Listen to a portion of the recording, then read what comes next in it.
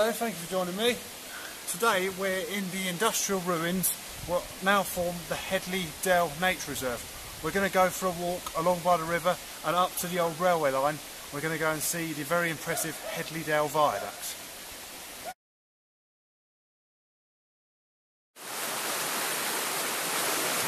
This is the River Spodden. This is the valley I've just been walking along, and it's this valley that the Healey Dell Viaduct carried the railway line across.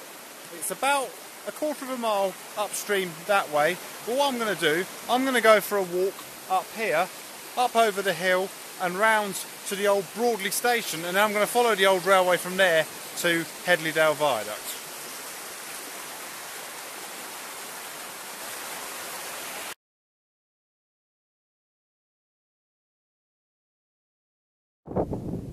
We'll just come through the farm and come to this road here. Now this is, we're going to go over a cattle grid. Interestingly, there's a bus turning circle here, so this must be one of Manchester's most remote bus terminuses. It's right up here, right up on the hill. It just seems so, you know, it just seems hard to believe we're actually in Greater Manchester, one of the biggest urban areas of the UK, and yet it's so rural and quite windy. I'm going to go down there, down that track down there, and that'll take me down to Broadmoor Station. But firstly, I'm going to take you up here to see the views over Manchester. So we come up here, and down there, where those tower blocks are, that's Rochdale. Did do a video in Rochdale Town Centre, so there's a link on screen now, so have a look at that. That's Rochdale. Manchester's over there. I can see the Peak District in the far distance. Up here there's a load of farms. There's a path that goes even further up the hill, which, you know, I'd like to do, but I think today I'm just going to head back down there towards Broadmoor Station.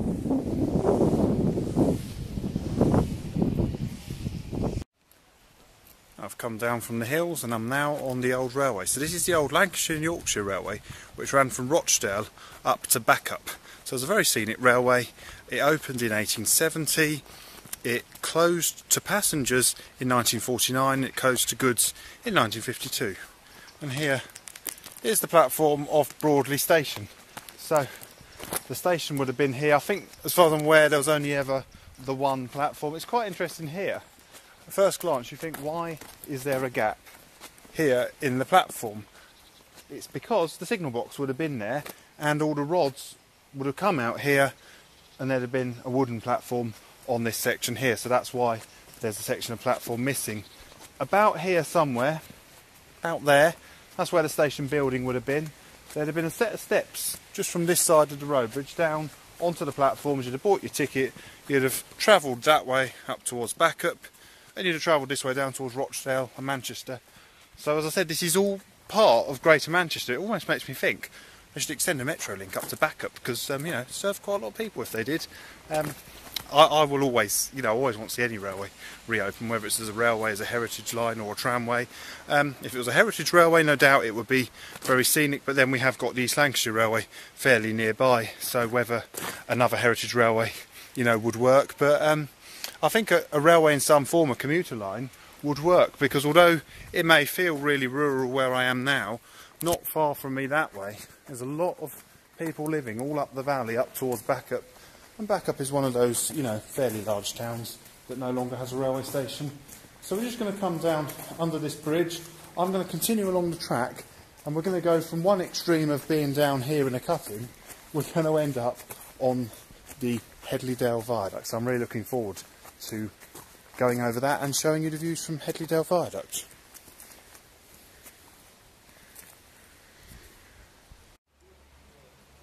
I've walked along the railway line. I'm about 500 yards south of Broadmoor Station, and the cutting is just starting to give way, and in front of us will be Healey Dell Viaduct. So this is what carried the railway over the River Spodden.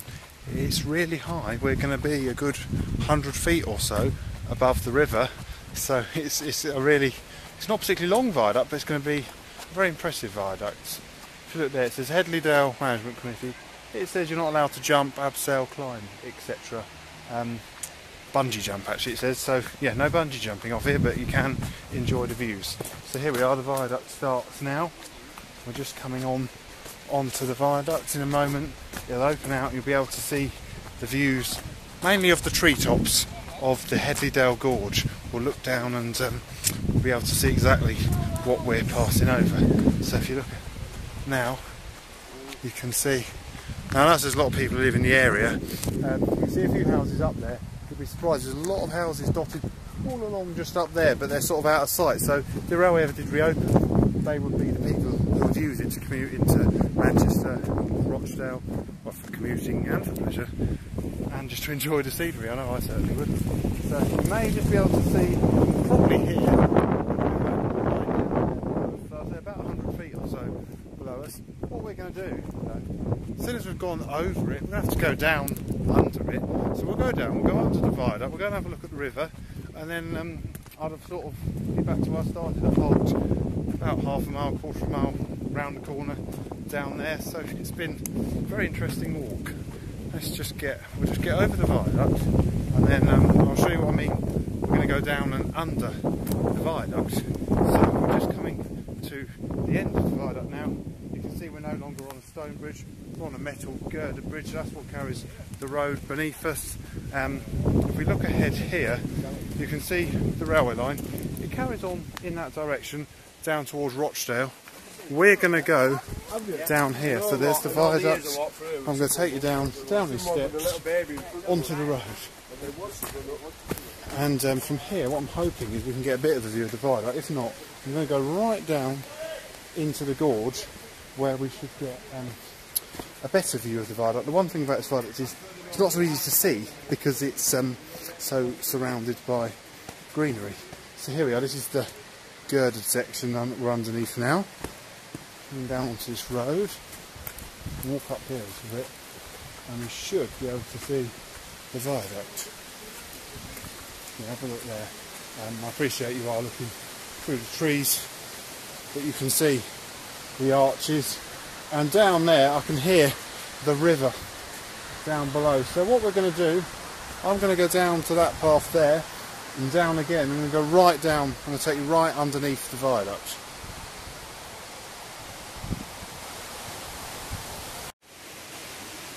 I've come down from the viaduct. It is just behind me up there. We will go and have another look at the viaduct from below in a moment, but I thought I'd show you this rather interesting section here of the river. Here was an old mill built in the 16th century. Now, to support the mill over the river, we have this, what appears to be a bridge. It's actually part of a whole tunnel that would have supported the whole building over the river itself. So it's not actually what looks to be a rather exciting fairy tale like bridge. It's part of a long tunnel to about there. Now if we have a look here, I assume from what I'm looking at, this is probably where the water from the mill would have flown through and out there. I'm not entirely sure whether there was a big water wheel once going around here. If you know, comment and tell me. And then just beyond here, I'm not going to climb up there, it's a bit precarious looking, but there we have a rather spectacular cascading waterfall. I am going to make my way back up to the path because there is another bit up there I want to show you, and then what we'll do, we'll walk back down here and we'll go and find the viaduct.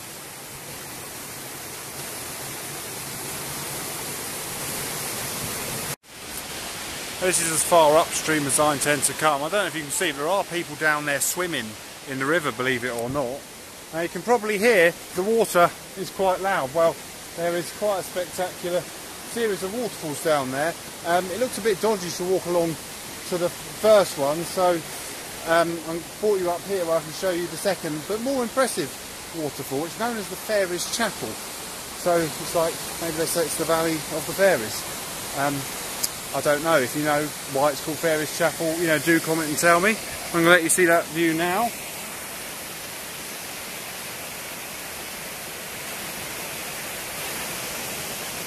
I'm now going to head back down to the viaduct though, and we can have a look. We've looked down from the viaduct, so it's time to go back and look up at the viaduct.